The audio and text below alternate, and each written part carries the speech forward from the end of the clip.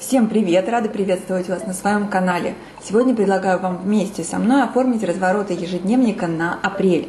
Оформлять свой ежедневник на апрель я буду снова в Photoshop, а по ходу создания разворотов буду комментировать свои действия. Итак, открываю Photoshop и создаю документ формата А5, который впоследствии станет обложкой апрельских разворотов. Перетаскиваю сюда картинку, зажав левую кнопку мыши и переместив ее в нужное мне место. Регулирую размер. Для этого выделяю картинку, нажав комбинацию клавиш Ctrl-T и зажав клавишу Shift уменьшаю картинку с девушкой до нужного мне размера. Enter. Добавляю немного цветочков. Слой с цветами размещаю под слоем с девушкой и ищу идеальное место для букета.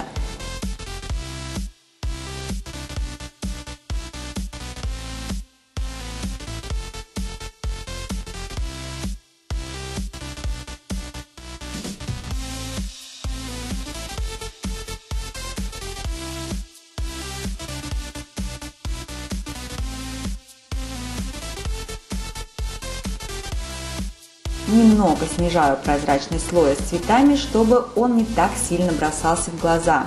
Добавляю текст. Текст в этом месяце у меня будет с золотой тенью.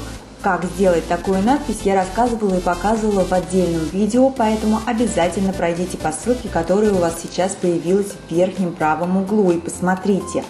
Суть моего способа заключается в том, что я выделяю текст, затем перехожу на слой с нужным мне фоном и копирую выделение, нажав комбинацию клавиш Ctrl-G. Исходный и уже ненужный фон удаляю и получаю крутую надпись с любой текстурой, в моем случае золотую.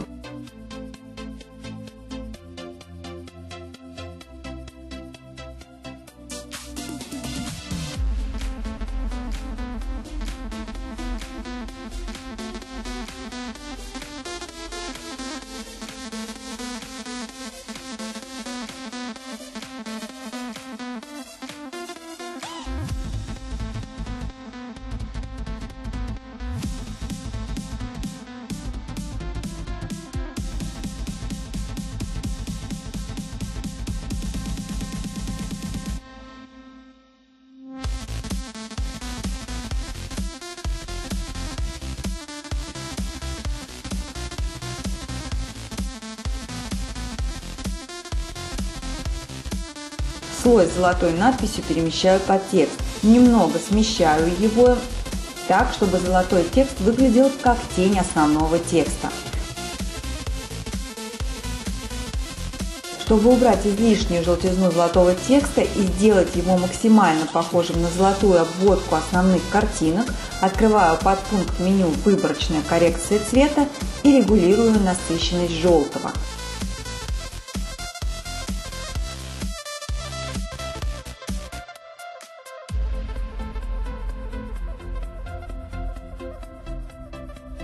В заключение добавляю немного золотых капель и сохраняю. Первый разворот готов.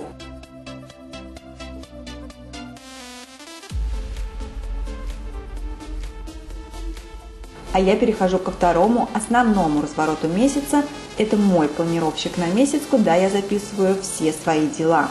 Планировщик на месяц у меня занимает один полный разворот ежедневника, поэтому сразу создаю документ формата А4. Разделителем определяю середину и дальше начинаю работу с деталями. Переношу сюда таблицу. Как это сделать, я рассказывала в одном из предыдущих видео, поэтому если вы не знаете, как это сделать, переходите по ссылке в правом верхнем углу и смотрите.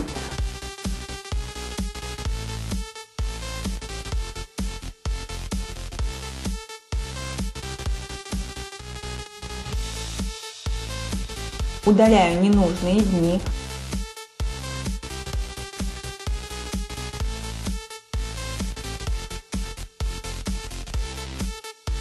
Разделяю таблицу на две половины и размещаю их так, чтобы они не попадали на сгиб. Удаляю лишние края, сделать это можно ластиком или выделять ненужные краешки и нажимать Delete.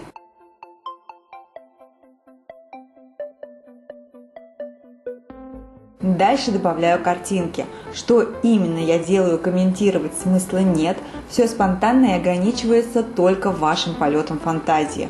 У меня сегодня будет всего много, и выглядеть это будет довольно пестро, дабы компенсировать надоевшую серость за окном.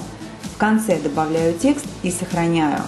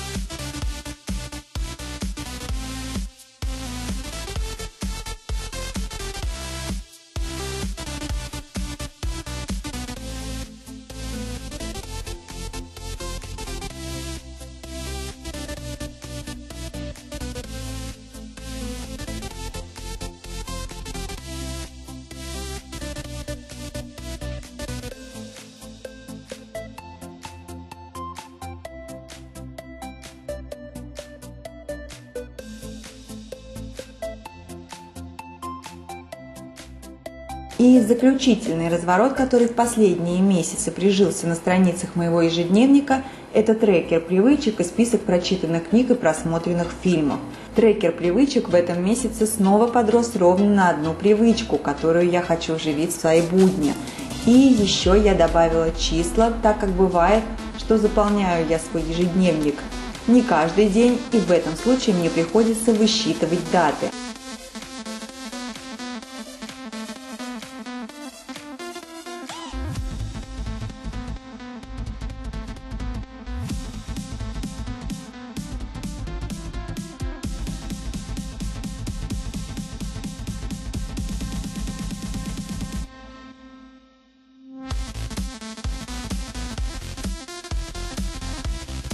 Списки переношу из ранее созданных разворотов, меняю в них только шрифт и размер. Добавляю картинку. Здесь у меня снова будет девушка, но ее телефон я поменяю на кофе.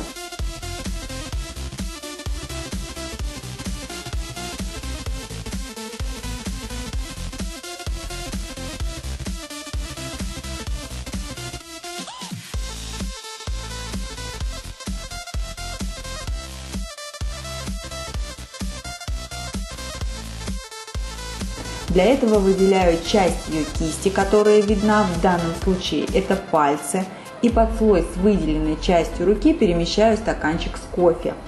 Подгоняю его размер, немного регулирую расположение пальцев, выделяю все слои, а именно слой с самой девушкой, с кофе и со скопированной кистью руки, и объединяю их в один.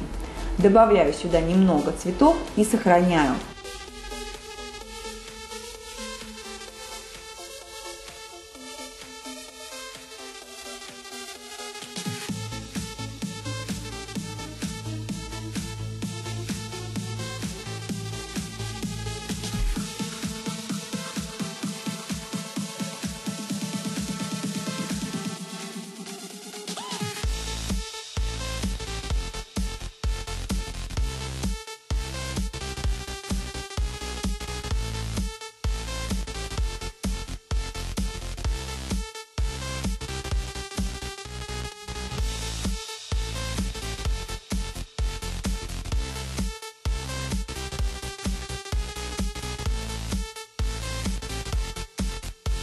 Все, мои развороты на апрель готовы. Если это видео было для вас полезным, ставьте большие пальчики вверх, подписывайтесь на канал, если еще этого не сделали.